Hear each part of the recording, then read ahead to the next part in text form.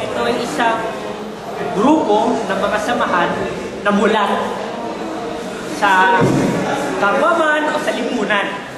AKBay, peer counseling, mulat sila sa kapwa nila. A.S.M, mulat sila sa bayan nila at nais nilang madisiplina ang sarili. KatA, mulat sa lipunan, sa sistema ng lipunan, sa mga nangyayari sa ating lipunan. May nais tumulong, may pagnanais tumulong. SEALS, kamulatan sa sarili para sa pamumuno. SWaK, kamulatan sa environment upang matulungan ang ating sarili, upang matulungan ang ating kapaligiran, sapagat ang kapaligiran natin naapektuhan niya tayo mga tao, tayo mga Pilipino. Kaya itong mga mulat ng mga samang ito sa langkay ng Pilipinas ng agam, sila ay may iisang hangarin, lahat sila mulat, lahat sila may kakayanan at may pagnanais na rumesponda tungkol dito sa kamulatan na ito. Dahil dito nakakatulong sila sa kapwa nila, kasama yung kapwa nila, mga tao kaysa para sa kapwa nila.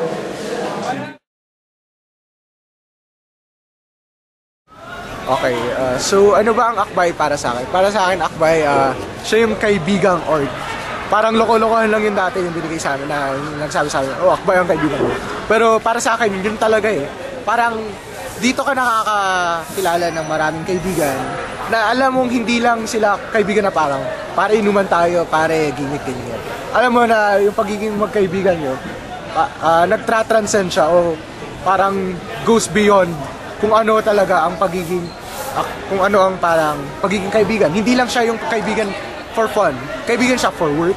Kaibigan siya sa pag-serve sa ibang tao. So parang na gaya ng mga experiences ko sa pagiging isang AKBay member. Sa pagiging AKBay member, doon ko natutunan kung paano parang mas matutulungan ang isang tao. Hindi dahil bibigyan mo sila ng solusyon, pero tutulungan mo sila, na ipapakita mo sila sa kanila mga pagpipiliin nila. Tapos sila nang bahalang pumili kung ano yun. Kasi yun naman nakikita mo dapat yung dignity ng tao na kaya rin nilang isolve yung mga bawat problema nila ng mag-isa. So yun, parang marami akong natutunan sa AKBay. Hindi lang yung pagiging counselor, facilitator, pero pagiging isang kasama sa buhay, atenistang kasama sa buhay. Pagiging kaibigan, pagiging katrabaho, at pagiging isang kapwa atenista. Yes.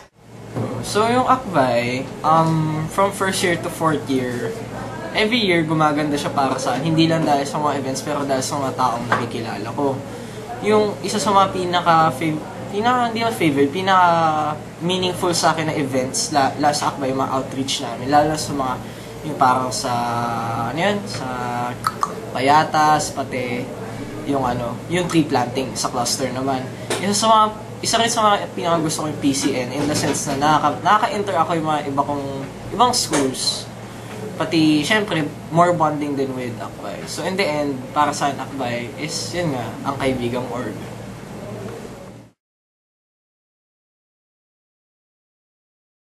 Okay, experiences in A.S.M. Well, first year, I was just a member. Then second year, secretary. Third year, vice orgid.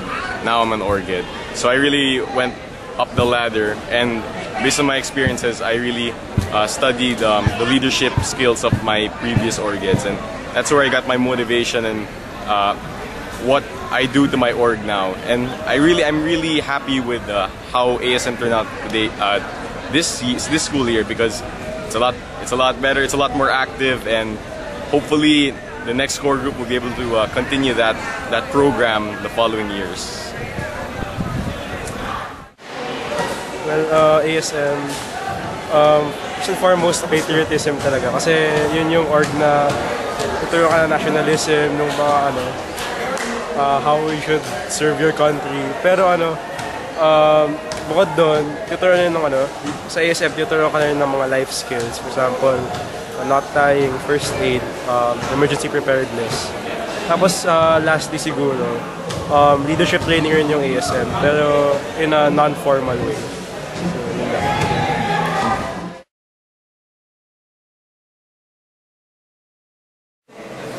Ano ang KatA? Ang KatA ay isang samahan ng mga Atenista na may pakialam. Mulat sila sa mga nangyayari sa loob, sa labas ng Ateneo. Ang hangarin nila, may pamulat sa kapwa ng Atenista ang mga nangyayari, bagay-bagay sa loob at labas ng Ateneo, at magamit itong Kamalayan na ito upang makatulong. Sapagkat pag hangarin ito may tulong sa pagmamahal sa Pilipinas. Sa pagiging Atenista, dahil doon sa trust na yun ng Ateneo, nakakatulong siya para sa kapwa niya. Sige, thank you. Go. Ang KatA o Kamalayan na tinig ng Atenista ay naging tahanan ko sa nakaraang 3 taon. Tinuruan ako ng KatA na ang Kamalayan ay isang data ng bayan. Sa dami-dami namin karanasan, siguro yung pagiging orchid ko, pinaka-maalala ko dahil hindi ko to ine-expect. Bigla ko lang inisip na pwede kong taasan ang aking posisyon, mas marami akong magagawa dito. Pagpasok ko ng KatA, ang daming sinasabi na sobrang taas ng tingin sa organisasyon namin dati.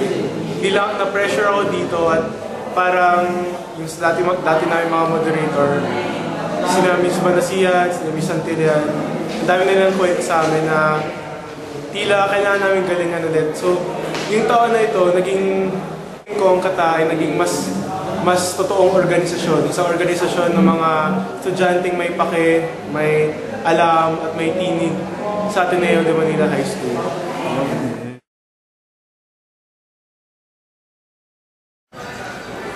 My 4 years in SEALs has taught me how to be an effective student and servant leader. It has also given me the skills which I know I will carry way into the future. Hi.